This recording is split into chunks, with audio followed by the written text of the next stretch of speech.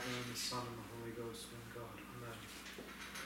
Ave Maria, gratia plena, Dominus tecum, benedicta tu mulieribus, et benedictus fructus ventris tui, Iesus. Sancta Maria, Mater Dei, ora pro nobis peccatoribus, nunc et in hora mortis nostrae. Amen.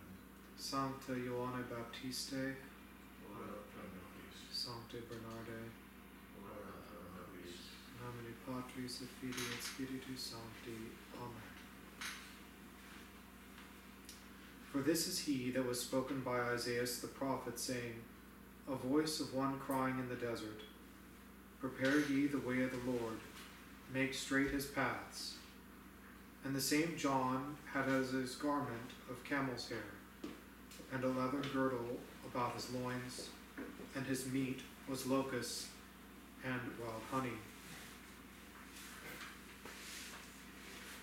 When we hear of St. John the Baptist, that his meat was locusts and wild honey, we are immediately surprised and struck by his, what appears to be us, severe asceticism. Locusts, also called grasshoppers if you weren't familiar with that, were at that time already consumed regionally as a normal part of people's diets. It is important to keep that in mind when we approach the figure of St. John the Baptist, not because it diminishes his asceticism, but because what strikes us as very amazing as North Americans would have not been so surprising to desert dwellers. I will go so far as to say that, and I tried to find out more about this, but this has been commented on by authors of commentators on the sacred scripture for a long time, and they pointed out that contemporary to St. John the Baptist, at least the Ethiopians did include that in their diet, though many ancient philosophers actually spoke on eating locusts, and they thought it was a particularly unhealthy food to dine on. Amazingly enough, today, it is a very popular food in Pakistan, and it is becoming an increasingly popular food as a means of virtue signaling amongst the most elite classes, because they view an insect-based protein diet as a solution to needs for caloric protein sources that aren't cattle. In Leviticus, the book of Leviticus, chapter 11, verse 21, flying insects are explicitly allowed to be consumed.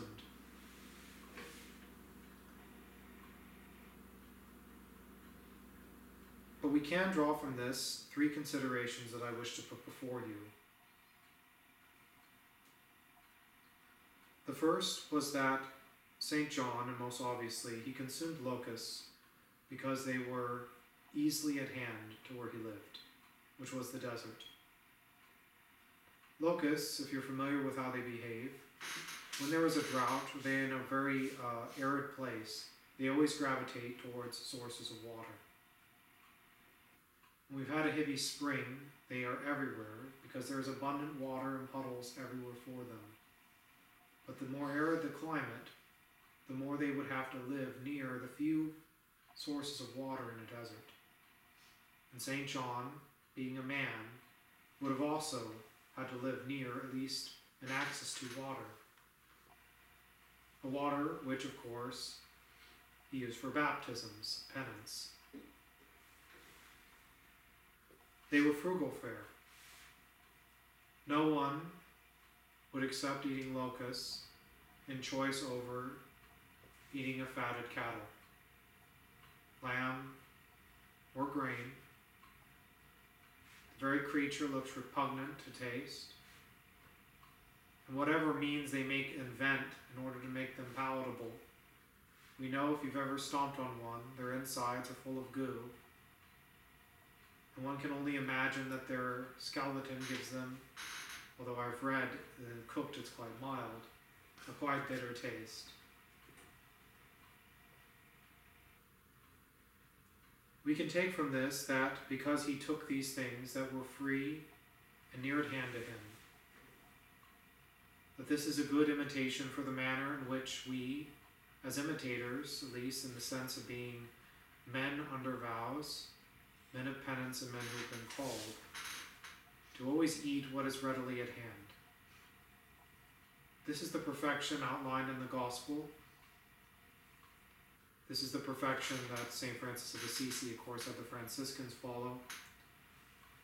And the knights, having used to rely extensively upon almsgiving for what they ate when they were deployed in the Holy Land, that they ate what was readily available to them. And throughout the history of the Church, we see that many of the unique dishes that Catholics have ate throughout the ages, whether it was snails of France and frog legs, alligator in Louisiana, or any type of animal that was cheap and maybe repellent to the taste, that because frugality is linked to our poverty, is linked to the fact that we should, as the Apostle says, be satisfied with food and clothing, that we should always be willing to take what is near at hand. It is very often you see people take eating and turn it into an act of religion, and I'm not talking about the bread of life. And as somebody who likes to cook, or at least, and I like tasting various foods, I'm also deeply aware that 4 hours or several hours taken away to either prepare a dish or to travel to eat some delicacy can be a horrible and superfluous activity that detracts us from the service of God. So that is what is obvious. It's not so much the locust, so much as it was there and available to him, and he took it and he ate, and he was satisfied by it. But the second one, and more importantly, is I believe that locusts, whether or not this was intended by God or it's something that we can draw from the text, are a symbol of sin.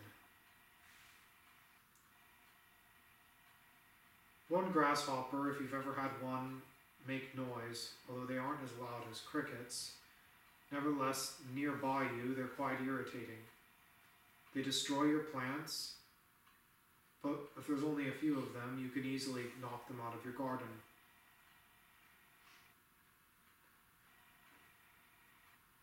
And one locust is easily stomped on underfoot, like one venial sin. But a swarm of locusts is destructive. A locust swarm can travel over 81 miles in a day. In fact, one time it was recorded that they traveled 3,100 miles at once over 10 days.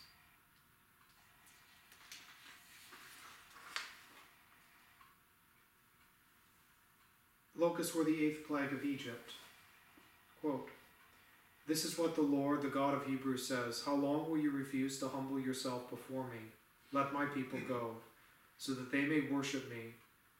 If you refuse to let them go, I will bring locusts into your country tomorrow. They will cover the face of the ground so that it cannot be seen. They will devour what little you have left after the hail, including every tree that is growing in your fields. They will fill your houses and those of all your officials and all the Egyptians, something neither your fathers nor your forefathers have ever seen from the day that settled in this land till now."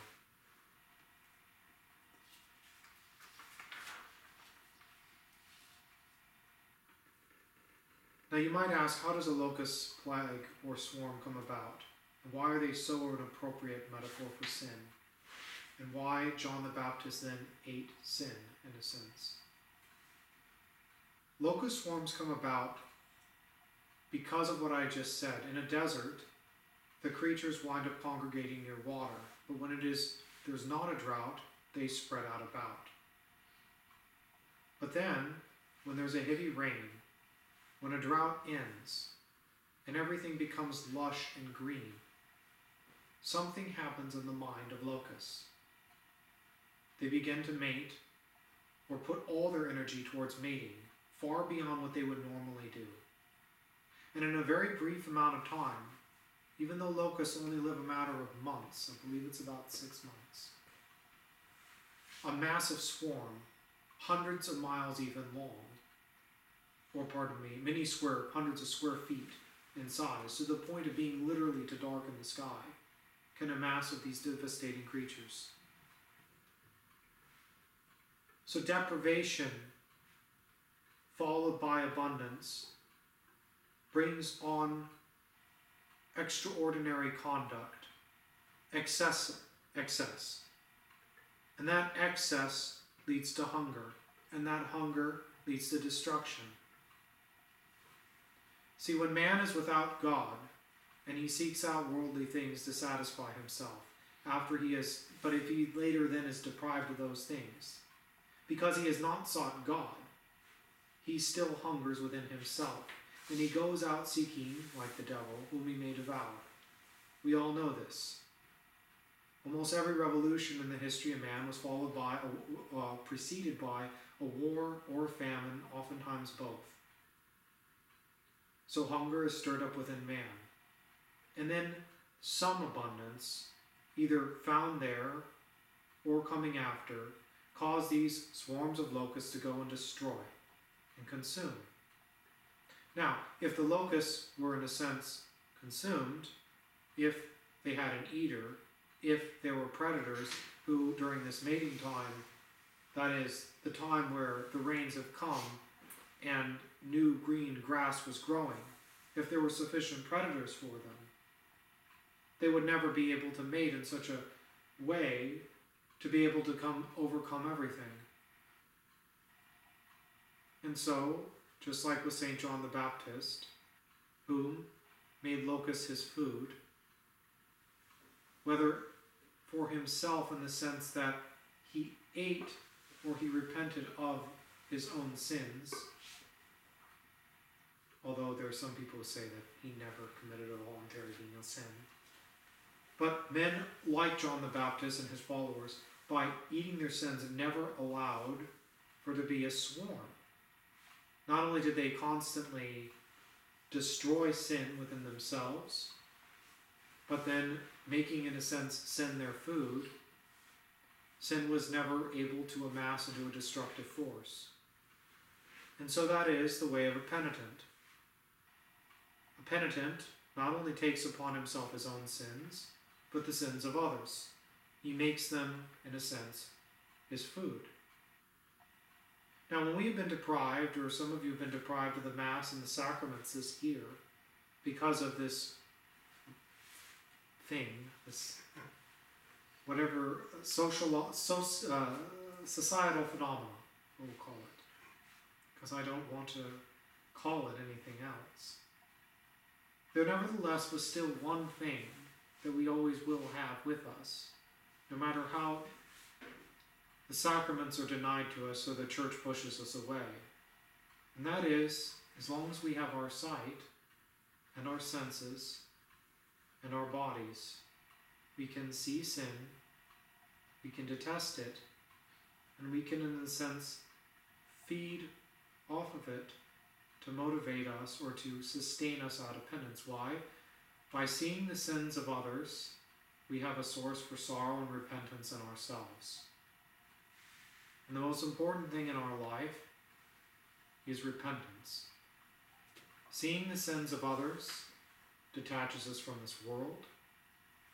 It makes pleasures bitter to us. We become weighed down with sorrow like Christ in the hopes of expiating it for God.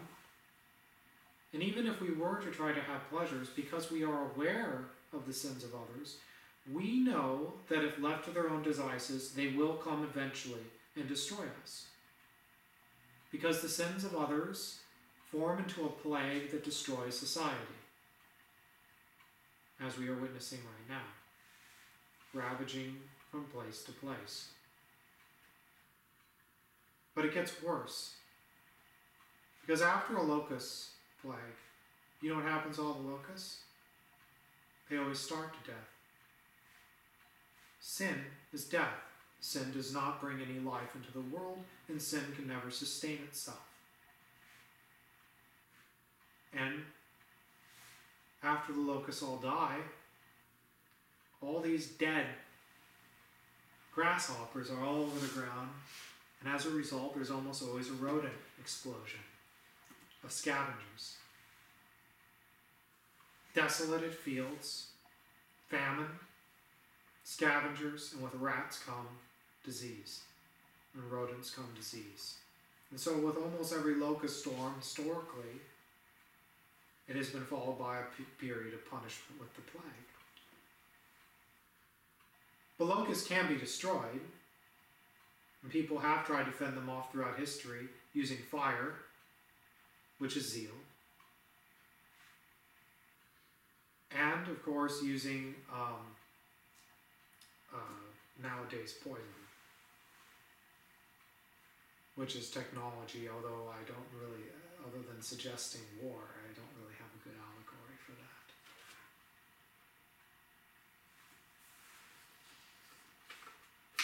And finally, I'd like you to consider that even though that John himself, being a man of both correction and consolation, and his meat being both locusts and honey, that in a sense he was what he ate. That is, he had people come to him with their sins. That was his bread, right? Because man liveth not on bread alone, but every word that cometh forth from the mouth of the Father. That his mission was to see people away, in a sense, to not destroy their sins, but at least remit the punishment through repentance.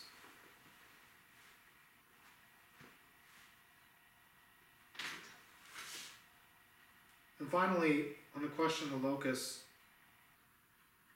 is that in order to eat a lot of locusts, you would have to be an exceptionally quick man. Now, if sin is an allegory, or locusts can be an allegory for sin, one must be swift in their consumption. What does this also tell us? That while we may see the sins of our neighbors and use them to motivate us onto the greater love of God, works of penance, and the confession of our faith, we need to be quick.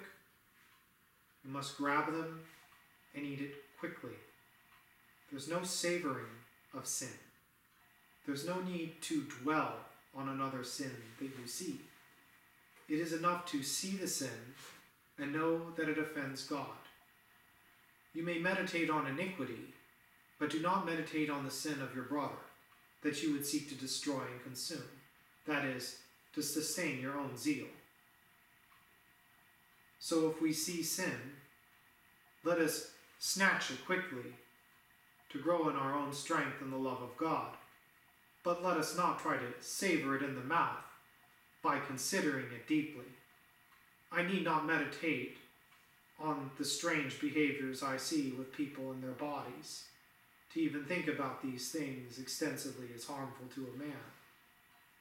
But will I see it and use it for course to repent and offer penance on their behalf? Yes. And the more astounding the evil, the more, in a sense, I can find in myself, right, a desire to see it destroyed and to see God exalted.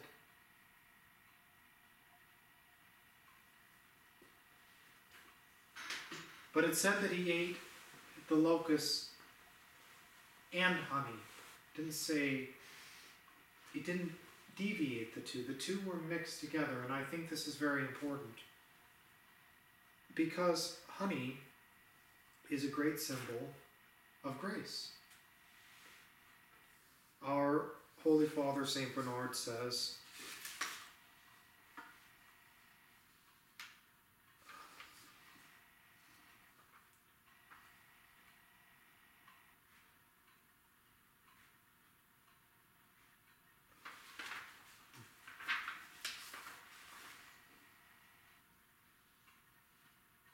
and I have misplaced my quote, but you can take it from my memory then, that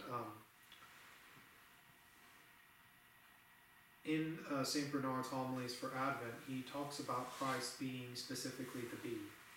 the bee, right, that God, being the bee, landed on the flower, which is Mary, and that of Christ himself, right, that it said that he would eat butter and honey, alluding to the prophecies of Isaiah. But when we consider honey as a substance, it makes a perfect allegory for grace for numerous reasons. One is that honey is the product of a hive. A beehive is always busy, and so the angels of God and the saints are always busy laboring everywhere in the world for the accumulation of grace and the glory of the kingdom. And so John, in a sense, ate honey, that is, he ate what God gave us, for God is, the mystical body of Christ is one person, we are one with him. And that by mixing this this locust with honey, it made it sweet to the taste. What is repugnant to nature, that is their sin, is sweet for two reasons. That one, by consuming it, we show the love of God.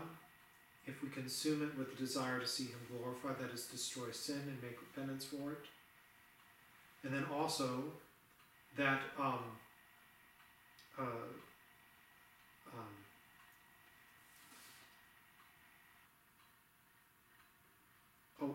sorry, I mixed it up here.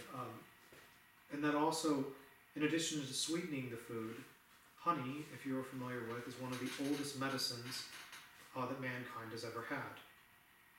I recently treated a mouth ailment this year by just putting honey on it every night until it went away. Numerous home remedies that go back to ancient times are also remedied with honey. And so we see that not only does it sweeten the life, but it also fixes things within us.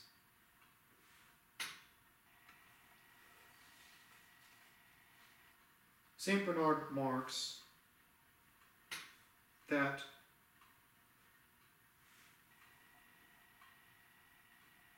there are two, and I will quote here, quote, "Learn from me by means of these words to expect a twofold help from above in the course of your spiritual life, correction and consolation. One controls the exterior, the other works within. The first curbs arrogance, the latter inspires trust. The first begets humility, the latter strengthens of God the faint-hearted. The first makes a man discreet, the latter devout. The first imbues us with fear of God, the latter tempers that fear with the joy of salvation. As the words of Scripture indicate, let my heart rejoice, that it may fear your name, and serve the Lord with fear, and rejoice before him with reverence." And so we see that there is a perfect union here in the consumption of these locusts with honey, of both correction and consolation. My point being earlier with the grasshopper being bitter, when it is mixed with honey, it becomes sweet. Its texture is still what it is, but it makes it palatable. Consumed quickly, it strengthens the body. And so when we see God giving us, in a sense, food to eat in these times, we can ask ourselves, is this the food of correction, or is this the food of consolation? And oftentimes, the answer is the two are mixed together, that in our correction is found the consolation. In every prayer that we make that is good before God, if we were to look at it, we're either asking God to correct us, or we're asking God to console us. If I pray for salvation, I am praying that God correct me from my sins. If I pray, for example, that more brothers move here for more vocations, I am praying for what appears to be a consolation, but in reality it is also a correction. For living amongst other brothers, you become humbled by their example, you endure their corrections that they offer to you, you both draw the consolation of mutual prayer and a mutual labors.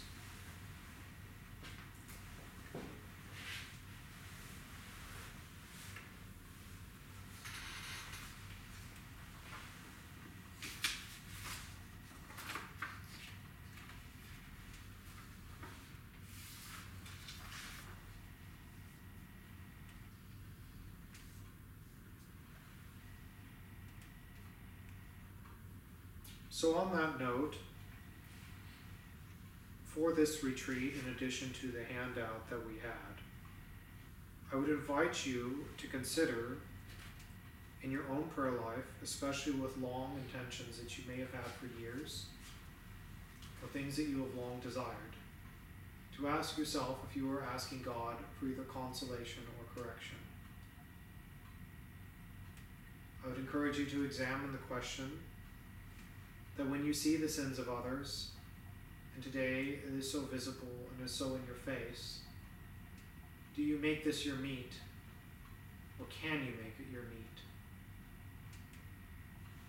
And if you cannot make it your meat because it is too repugnant to you, then you must ask God for the grace of honey, that He might make you hate these things, as the psalmist says, with a perfect hatred.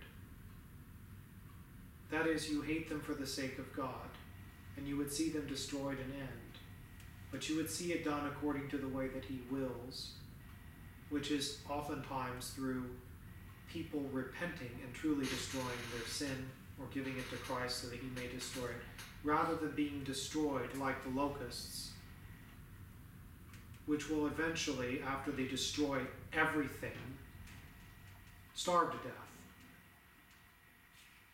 and bring great afflictions on the rest of mankind.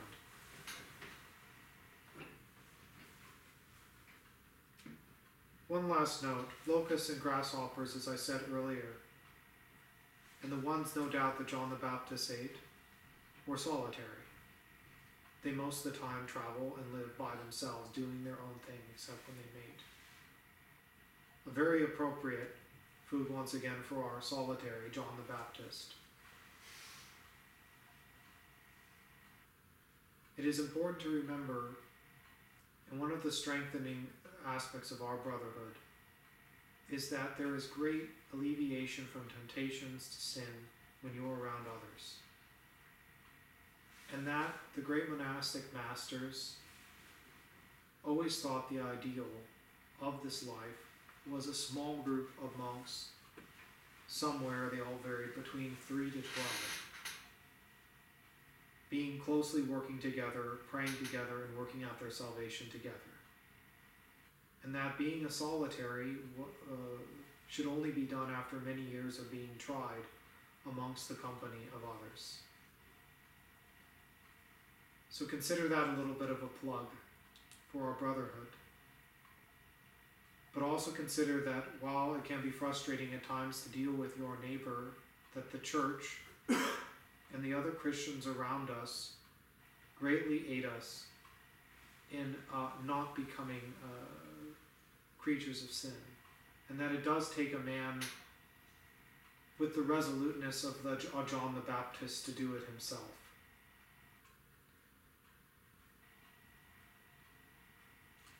Normally I ask for questions, but it seems inappropriate today because it's been shoot. But I will ask if anybody wants me to clarify anything, or if they think I said anything wrong, so we can correct it for the video.